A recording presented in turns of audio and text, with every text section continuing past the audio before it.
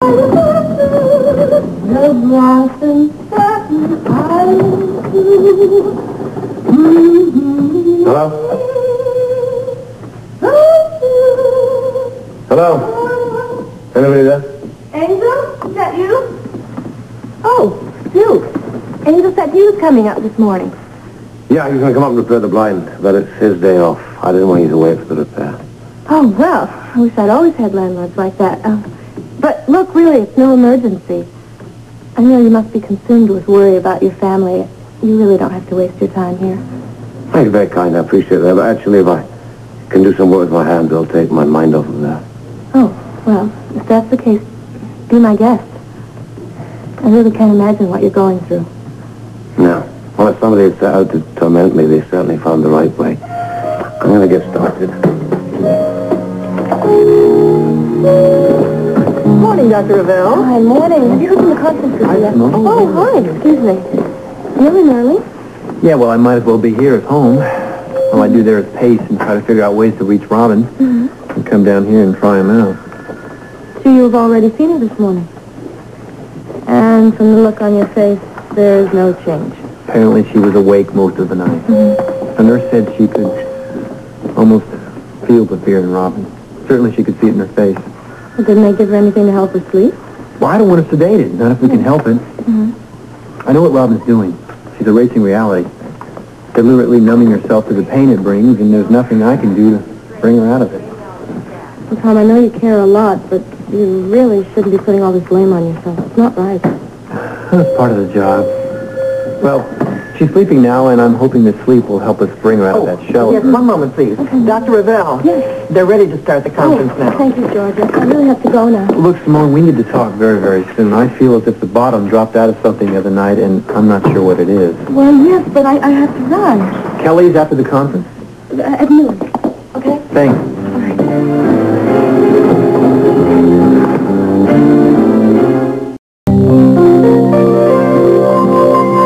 All right. How's it going? Oh, I found the culprit. This little gadget here. Look at this, it's so cheap, it's all twisted like a straw. No wonder you couldn't move these in any direction. I'm not surprised. Oh, great. Do you have a new one? No, that's Murphy's fourth law, I'm afraid. The one spare piece I brought is the one spare piece I do not need. And vice versa. Yeah. Never mind, I have a couple of pairs of pliers here. I can probably twist it back into shape. I'll try. You're a very brave man. You know it? Why? Because I climbed up the top of the ladder. No, you know what I mean. You must have this incredible fear for Anna and Robin eating away at you, and yet here you are, holding up, going about business. Well, hardly be expected to crawl into a hole and lie there. No, I guess not. Still, I wish there was something I could do to help. You're very kind.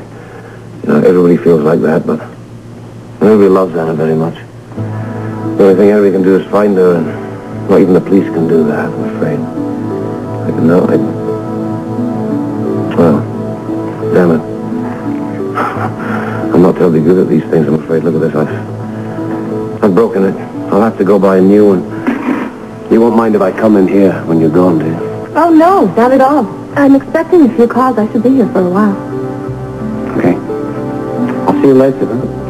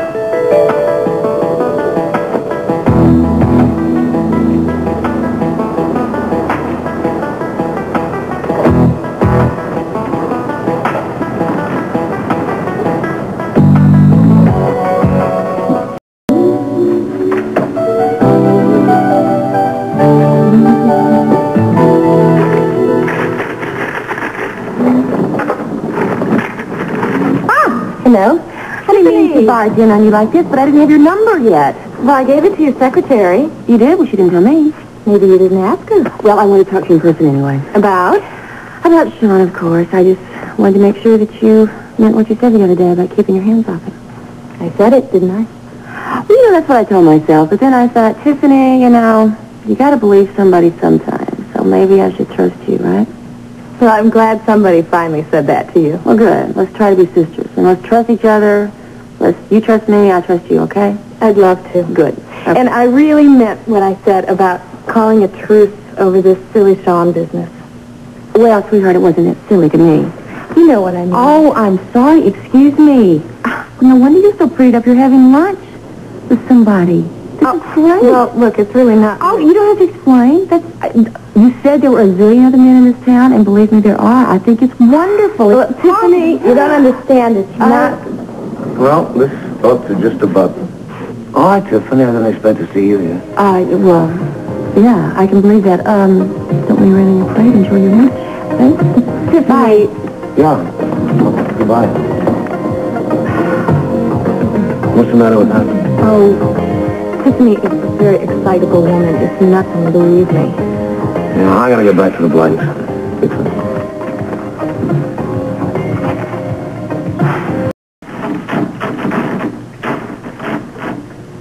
There. That'll to do it. Thank you. That's great. No, my pleasure. Now, if anything else goes wrong, please, you've got to let me know. I'm gonna get out of here before your lunch guests arrive. Oh, Duke, my guest is already here. I made lunch for you for being such a great landlord. Oh, well, that's very kind of you, but you don't have to do that. Listen, I have a club to run, and it's Angel's Day off, and I should... When was the last time you had a good meal? No, when was the last time you ate at all? Well, to be honest with you, I really haven't thought much about food recently. Yeah, I know you're sick with worry, but if you don't eat something, by the time Anna gets back, you're going to be sick with something else. Yeah, you're very kind. I suppose it's true, really. All I do is worry about both of them. I can't imagine what Robin must have seen to make her the way she is just now. She obviously saw her mother get hurt or something. And I just... Well, yeah, it's driving me pretty crazy. Punishment like this, I wouldn't even devise it for my worst enemy, it's true. I'm sorry. I'm babbling on. I'm sorry. No, really, it's all right. I think you need to talk. Well, is this what you Americans call, talking the whole thing out? Yeah. Yes, it's supposed to be therapeutic. You know, if you keep your pain inside, it eats away at you. It's like poison. Yeah, maybe. I suppose I thought we were blessed. Anna, Robin, and myself. Now we were so happy together, but it seemed to be more of a victory of circumstances than it ever was a marriage. It's not in the past. No? Well, the glory days, they're certainly over. Even if Anna comes back tomorrow alive and well, there'll never be such a thing as an innocent knock on the door. Or the child will never go out to play, but I really worry myself to death. No matter how much love there is, I think the simple days are over. That's sad. I'm sorry. You're very kind. This therapy of yours, it might just work. Well, it really won't have done its best unless you stay and eat something. Just a snack, really, will you please? Yes. Yes. Thank you, I will.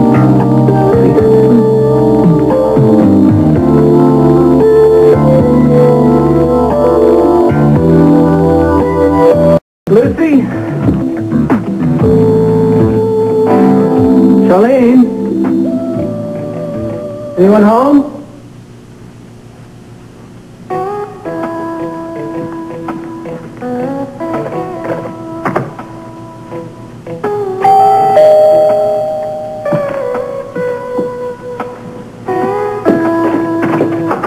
Hey, how you doing? Fine. You must be Tony. Tony Jones, right? Yeah? What do you want? I don't want anything. Well, maybe sit down for a while. You don't know who I am, do you? No, I don't. I'm Lucy's cousin.